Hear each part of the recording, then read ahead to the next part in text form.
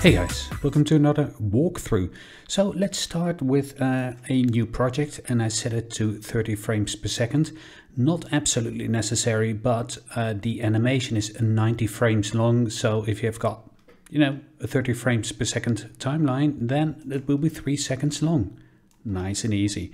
So we'll drag in a new Fusion composition and Ctrl D, and we'll set it to 3 seconds. There we go. And then we go into the Fusion tab, and once we're there, we'll go into the file import, and then you'll need to navigate to wherever you downloaded the template and you open it up. And there we go. And the first thing I will do is add back the media out. There we go. And then we'll display that, and it's all working. So here, depending on the power of your graphics card and such, it may take a bit, and here you go, it's up and running. You've got a recursive zoom. So what makes this tick? So essentially it's a text, well, in this case a text node, but it could be any image file, going into a resize to make it a bit more manageable, and then going into a particle system. Now here you can see what's going on. It's just one big massive plane of particles. Now some of you may think, well, I could have used a P-image emitter, and it is possible, but I found some downsides. I won't go into the reasons here, into the details. So I opted for a P-custom and such, but not important for this walkthrough. So the important thing is, of course, what can you do with it? So first of all, you can see the text here. You can easily change it to whatever you like. And there we go. And show it again. And it works. Right? And what I also included is some different movements. So it is all governed by a camera 3D. And that is being animated with a transform 3D, which I renamed here. So if for instance, I pop in another one here, and play that, and let it go through a bit, and play it again. This is a kind of a cool animation. So it's just a camera movement. So if you want to create your own one, be my guest, right? Please do so. Let me show you here how it works.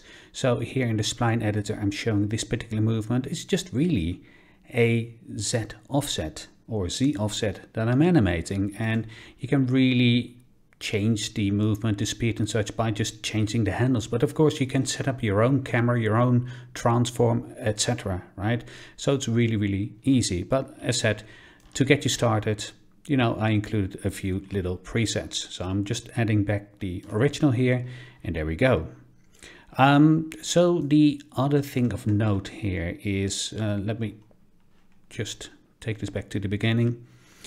You see here the color is a bit different. So this is the bitmap, right, of the actual text and the background. And you can see here the actual output is a bit darker. Well, the reason is that all these individual pixels are made out of the individual image, right? So if the image has got darker elements in it, the overall picture will get darker.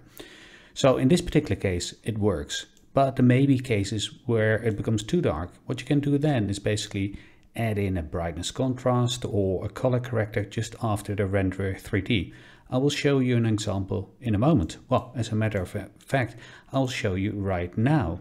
So let me show you one example here. So I'm dragging in one of the assets. It's a picture from Pexels.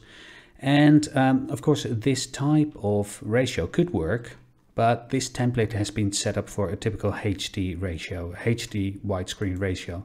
So what I'll do here is add in a crop node and display that as well in viewport 1. Of course, we don't want to see the back of this person's head. Well, you may want to, but I don't want to.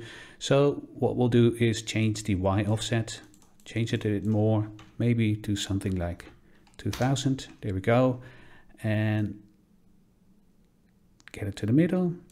And there we go. So if I now pop this one out and pop this one in, then we can see the result, right? So this all works. but it's a bit dark, right? And that's what I meant earlier on. So what you can do then is after here, add in a brightness contrast, up the gamma a bit, up the contrast a bit. There you go, that already looks a lot better. So if we now play through that, actually, let's change this to a zoom and rotate. And let's see the result of that.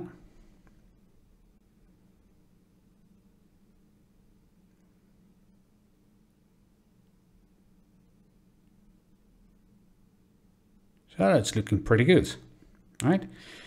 So really that's all there is to the template as such, but how would you use this, right? So what you can do now is go back to the edit tab, and there you see your animation. Works in the same way. Now what you could do is just, you know, copy this over again and again, and then you've got an infinite loop. However, each time it will recalculate that. So what I tend to do is just render it out, right? And then bring it back in and then loop it. You may have seen, or you may have spotted the very last example in the intro. That was a very funky, sort of psychedelic type of thing. And what I did there was I fed in the result of the loop, right, or the actual loop. I fed it back in as an image, because here it is actually not restricted to a static image file. It works with video files as well. So I took one of the elements, I looped it out, brought it back in as a video, and did it again, and then you get the sort of ultimate recursive result. Yeah, so if you guys have got any questions, let me know. In the meantime, I hope you enjoyed this. Please download it, and if you do something cool with it, let me know. Drop me a link, and in the meantime, have a good time. Take care. Bye bye.